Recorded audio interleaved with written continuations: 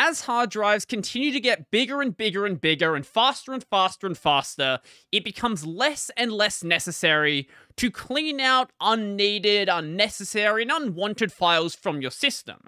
But that doesn't mean that there's no reason to go and do so. Sometimes it's a good idea to do a bit of spring cleaning and get rid of especially duplicate files and empty folders and all of that fun stuff that you really don't need on your system. So today we're looking at a tool to help us do exactly that. This is Czkawka. There's probably a way to pronounce that name.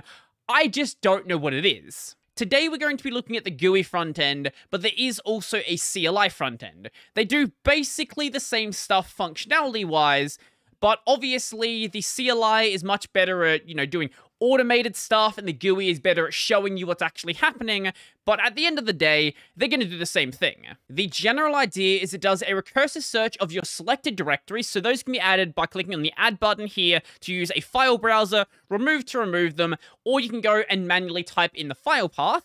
Then from there, it'll go and recursively search that directory for files that you may want to remove. Now, it is very important to note that this will not automatically delete any files for you. It is going to show you the files that match these various criteria and then give you the option to pick which ones you want to remove, because the application may not make a correct assessment and it would be really dangerous to have it just arbitrarily deleting files. So once you've selected your directory, in this case I'm using my pictures, click on the search icon on whichever category you're interested in looking at. So right now I'm in duplicate files, and these are the files that it says are duplicated. Now, it's important to note that there's also various criteria to determine what is a duplicate. By default, it is going to be using a hash of the file, but maybe instead of that, I want to go by the file size. So we're going to search that now.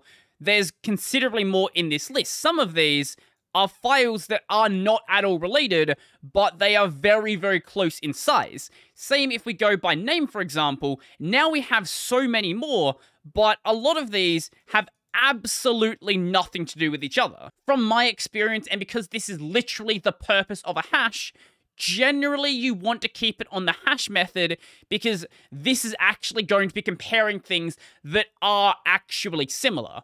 But there are still various types of a hash, and maybe for certain use cases, you want to try out the different ones to see if you get extra things that weren't being picked up. Also, if you do not want it to be recursive, you can go and disable that by clicking on this tick box right here. Generally, though, you want to keep it recursive just so you know you go through more things you want to check. But maybe you want to go one by one, and that's what you want to do. Being recursive, though, do be careful about which directory you actually pick, because if you go with, like, your root directory, it'll take a very, very long time to run. Maybe not forever, but it'll feel like it. And by default, it does exclude directories that you really don't want to be touching. So things like your proc directory, dev, sys, things like that. Also, it excludes things in the .git directory, .trash directories, all of that fun stuff. Places where you generally just want to leave it alone and let it do its thing. While things like images will be given a preview in the application, other things like music and videos won't be, and some things it doesn't really make any sense to give it a preview, things like GIMP project files, for example. So in that case, what you can do is double-click on that file, and it will open that up in the default application to open those files. So here we go, here is a headbanging gura. Once you've searched for the files, to actually delete them, then you need to select them. Now, when there's only 3 sets, and each of those sets only have 2 items, doing this one by one isn't that big of a deal. But maybe you have 100 sets, and there's 10 items in each. In which case, you probably want to go and use a selection method. So clicking on the select button is going to give a couple of things available here. So we can go and select all but the oldest. We can go and select all but the newest. We can select the one oldest file or the one newest. We can reverse the selections, or we can do a custom selection. So a custom selection will allow you to do a file glob. Maybe you want to get rid of any of the files that exist in a certain directory, or maybe any of them that have a certain number sequence on the end. Maybe you've resized an image and you name the original version -original, and you want to get rid of that version. And once you've selected the images, clicking on the delete button is going to get rid of it. So let's get rid of this one right here. It's going to prompt us, which is really good, but it also gives us the option to disable the prompt. I'm going to say okay, and now because it's no longer a duplicate, it's been removed from the list. But maybe you don't want to delete it, and there's a reason why there's 2 copies in separate locations. In which case, why don't we just link them? So we have the option of doing a sim link or a hard link. Now, keep this in mind. The application will crash if you have nothing selected and click one of those buttons. It shouldn't do that and might be fixed in the next version, but the latest version isn't available in the AUR yet. But if we have them selected, so this one and this one here, then click on sim link, it'll work just fine. All of the same tabs work in basically the same way, so let's go over what they actually do. So the next tab is empty directories. This is directories that are empty. Pretty self-explanatory. Now, big files doesn't necessarily mean actually big files. What it's going to do is show you the number of biggest files you have selected here. So right now I have 50 here, so this is going to show the 50 biggest files inside of this directory. Maybe you have something in there that, for whatever reason, is multiple gigabytes, and maybe that's taking up a lot of space that you've been wanting to clear up.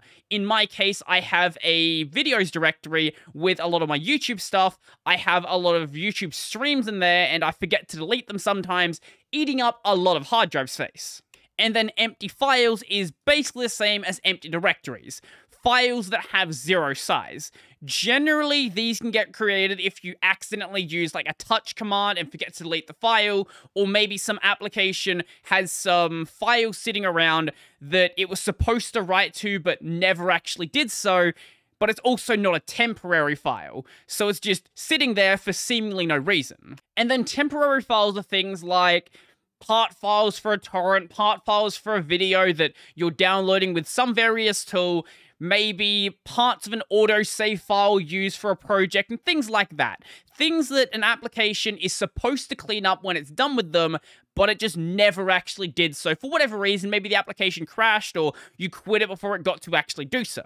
Then similar images and music duplicates are basically the same thing as duplicated files, but these tabs are more specialized on finding those sorts of files. So similar images has a lot of things that are only relevant on images, and let's see if it actually finds anything more.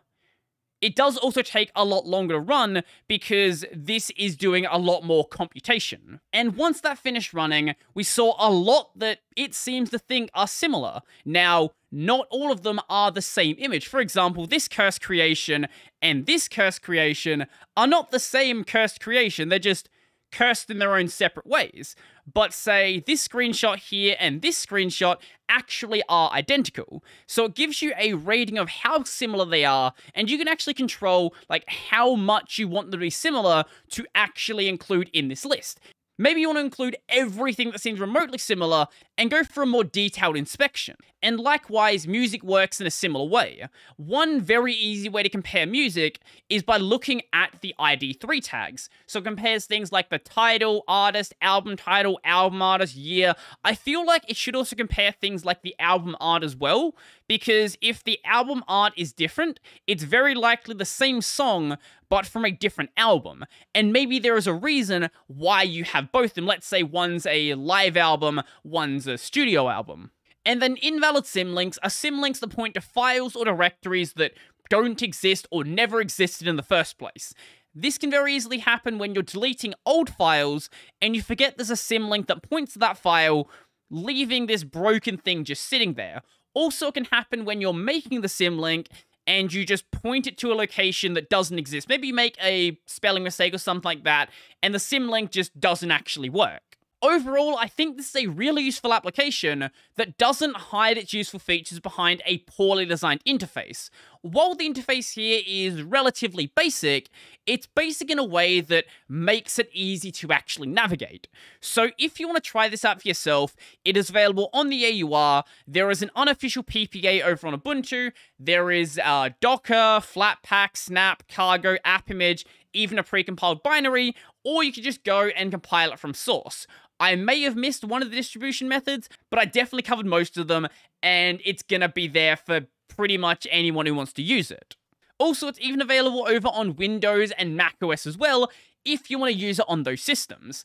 So, while CZ Corker might not be something you use every single day, on those days where you are dealing with old files that you don't really know where they're located or if you have duplicates or anything like that, it might actually come in handy, especially if you do tend to build up various temporary files that you were supposed to delete but never really got around to doing so. So let me know your thoughts down below. Is this something you would go and use? Or maybe you're using one of the competing tools that does basically the same thing, but in its own unique, separate way. I would love to know. So if you like this video, I'm going to go and like the video. And if you really like the video and you want to become one of these amazing people over here, go check out my Patreon, subscribe to Pay, link in the description down below. I've got a podcast called Tech Over Tea, available basically anywhere. I've got a gaming channel called Brodie Robertson Plays. That's going to be it for me, and I'm out.